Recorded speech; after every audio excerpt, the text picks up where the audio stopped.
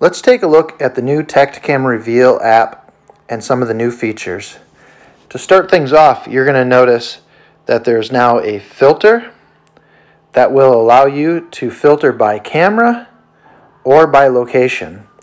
So for example, if I want to look at only cameras that are at my Melrose farm, I can hit apply, and that's going to then filter through all of my cameras that are located at the Melrose farm.